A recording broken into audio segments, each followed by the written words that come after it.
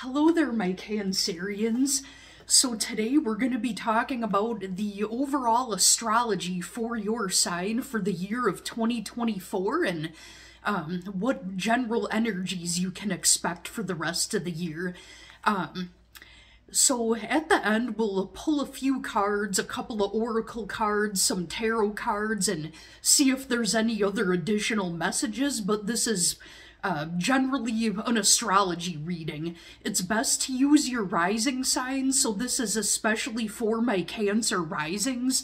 If you don't know your rising sign, just use your sun sign. It should be fine. Messages are meant to find you the way that they do for a reason. You can also use your moon or Venus sign as well and see if that makes sense. So check out the other signs if that makes sense for you. Alright, so we'll get started. Kicking off the year on January 2nd, Mercury goes direct after being in retrograde, and it goes direct in the sign of Scorpio. So it's a trine to your sign. So what that does is, for you, it's opening the doors to communication. There may be conversations that were put on pause, things that you were kind of keeping inside that you weren't really ready to talk about yet. So that does free up space. Or if you've been waiting on some news, that may mean that this news may finally come to you after a delay in information. On February 5th, Mars goes into Capricorn, which opposes your sign. So Mars has to do with energy, passion, and drive, also conflict. So there could be some frustration and setbacks throughout the month of February. You may be a bit irritable and a little bit unmotivated. That'll lift around March 15th, so if you're feeling a little bit annoyed and kind of bogged down throughout February, you can look forward to March with that energy lifting for you. Mercury goes into Aries on March 26th. It is a cardinal sign, just like Cancer is.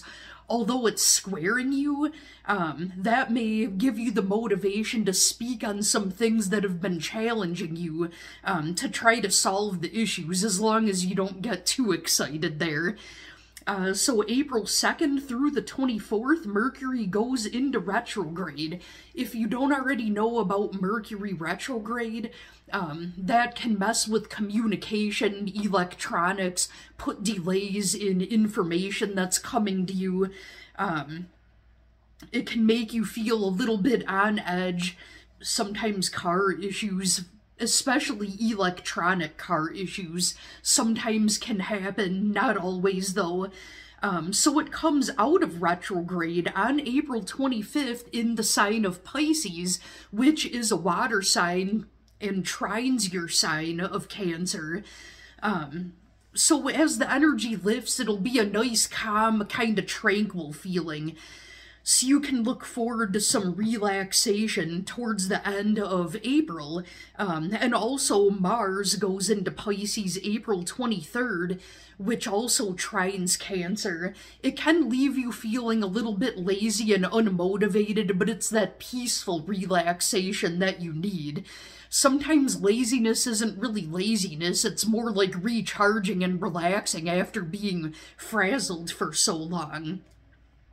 Venus goes into Aries, though, on April 24th, which, although it squares your sign, it is another cardinal sign like yours.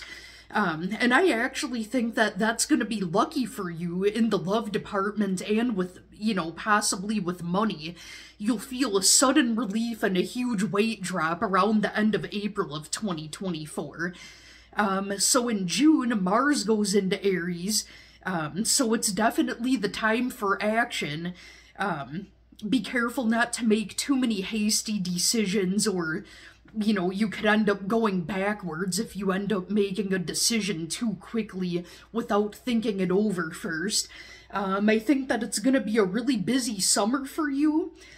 And in August, on the 5th, Mercury goes retrograde in the sign of Leo. if you don't already know, Mercury goes retrograde about 3 times a year. It's nothing unusual. It's just good to be aware of what sign it's in and how it relates to your birth chart. It does go direct in Cancer in your sign on August 29th, which is favorable for you. Mars goes into retrograde in Cancer in December on the 7th, so that could leave you again feeling on edge, a little bit irritable. It does go direct in February of 2025, so if the end of the year of 2024 gets a little bit annoying and frustrating, don't worry. You'll see the light at the end of the tunnel come February. Everybody gets kind of grumpy in the winter time anyhow, so it's nothing really new. And Venus will be in Capricorn, which is in opposition to Cancer. It is another cardinal sign, though, and I think even though it's in opposition, sometimes an opposition can actually complement the energy, and it can balance it out. So that will kind of help keep you grounded throughout the Mars going into retrograde. So despite the frustrations, I think that, you know, you will feel a little bit cozy and secure with Venus being in Capricorn. Alright, my Cancers, that about sums it up for your astrology for the year of 2024. Let's take a look at some of the, we'll pull a few tarot cards and a few oracle cards. This isn't going to be a full-blown reading, but just a general overlook. And also stay tuned. I am working on some readings for January for all the zodiac signs. Those should be coming out in the next couple of weeks or so. If I have enough energy left, I want to get them out in the next couple of days, but we'll see what happens. I never, ever like to do readings unless my energy feels right. If my energy feels depleted and I'm not feeling right, it's a disservice trying to do a reading when the energy's not there. So I apologize if it takes a little longer. So right out of a card flew out of the deck. I'm gonna pick it up here and see what we've got. So we've got the Hanged Man in the reverse. You've been waiting on something, Cancer, and that makes sense.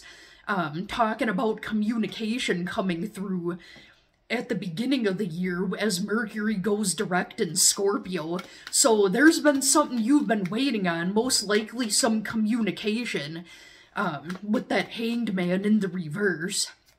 And you also just didn't want to see it from the other person's point of view because you feel that they have their head up their ass. There might be some kind of change that's going to happen that will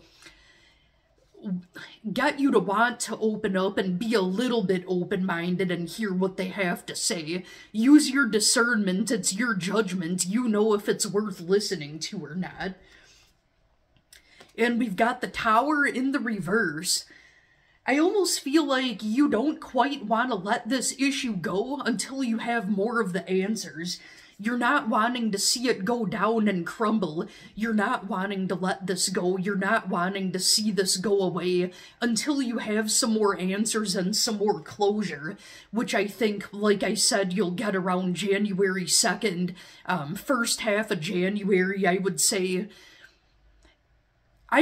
mid-February at the latest, you should be getting these answers that you're looking for. With that Moon card, something's being hidden from you. You don't quite know the full truth on this situation. And we've got the Seven of Wands. So, yup, that's right, Cancer. You've got your guard up. You have your guard up with this person. You feel like you don't have all the answers yet, and you're waiting to find out more and to see how the truth unfolds. And I don't blame you. I wouldn't want to let my guard down either. I feel like there's got to be a little more. I'm just gonna pull maybe another card or two and see if that'll give us a little more clarification, if there's anything you're meant to know. So we've got the Ace of Cups in the upright, so I think that this could lead to emotional new beginnings. This could be the start of the potential for a new relationship. Maybe you've been kind of trying to decide if you want to get romantically involved with this person because you feel like you don't know all the answers yet. Now, if you know that they're a toxic frickin' shitbag or whatever, you know, use your discernment. You know the answers more than I do. This talks about emotional healing and the emotional new beginnings with just being by yourself and embracing being single. Or if you're trying to decide between two different people, like, I mean, don't two-time people, but let's say that you're thinking about an ex and you're considering this new person that's coming on in. If that's your situation, it is saying that things are looking bright and hopeful for this new person. Depending on how your situation is, you'll know the answer of, you know, what I'm talking about here. And then we've got Temperance that talks about balance and peace. Some of you could also be dealing with someone with Sagittarius placements. Let's pull a few oracle cards and see if there's any information there. So I'm gonna pull a couple of oracle cards from the Love Who You Are deck. Isn't that artwork beautiful? Like, that Luna moth is amazing. I was lucky enough to see one in real life once, like, many, many years ago. It's hard to describe. It's majestic. They also have a lot to do with transformation, so if you've been seeing moths or butterflies, that's all about transformation and new life and new blessings. Alright, my Cancerians, let's see if there's any messages here. So we've got Easy Does It. Yup, that's right. You know, some of you need some rest and relaxation and peace after, you know, maybe some drama and some frazzled nerves that were going on. And there's a cute picture of a bunny. Become a wonder hunter. And there's also a full moon in the background there. Kind of goes hand in hand with that moon card I pulled earlier. And celebrate the little things. Was the issue going on with you and your partner having to do with one of you or both of you becoming complacent with one another? Like, maybe you felt underappreciated, or maybe they felt underappreciated by you and it wasn't intentional on your part. That could possibly be what's going on here. So I'm gonna pull a couple of oracle cards from my homemade deck. Some of it has timelines, some of it's love messages. We'll see what messages want to come out for my Cancers here. What do we have for Cancer for the year of 2024? Interesting. My actions versus my words will tell you everything you need to know. Take it or leave it. Take what resonates. If it makes sense, take it. If it doesn't, it's not for you. And then we have full moon in Libra, late March or April. So late March or April could be a significant time of year regarding your situation. The person that you're dealing with could have Libra somewhere significant in their chart, or besides Cancer, maybe you also have Libra in your chart. So we'll, so this next deck of cards, it's a regular deck of playing cards. So if you don't really, if you're not a person that likes swear words or sarcasm, skip this part, it's not for you. Chances are, if you're tuned into my channel, yeah, you swear and you're sarcastic, or at least you think it's funny when I do. So this is a artist, Effin' Birds, that's based out of Canada. It is beyond hilarious. So we'll see if there's any messages, even if it has nothing to do with your situation. It's entertaining.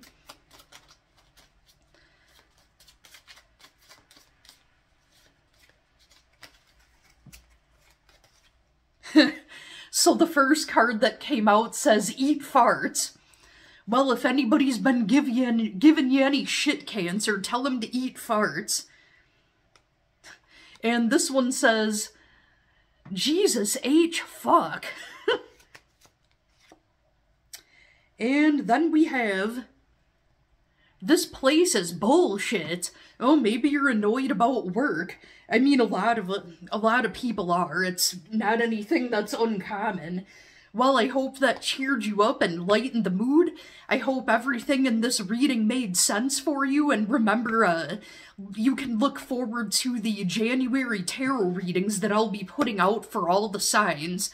Alright, my Cancerians, I hope you have a great rest of your night, great rest of your afternoon. Thank you so much for watching.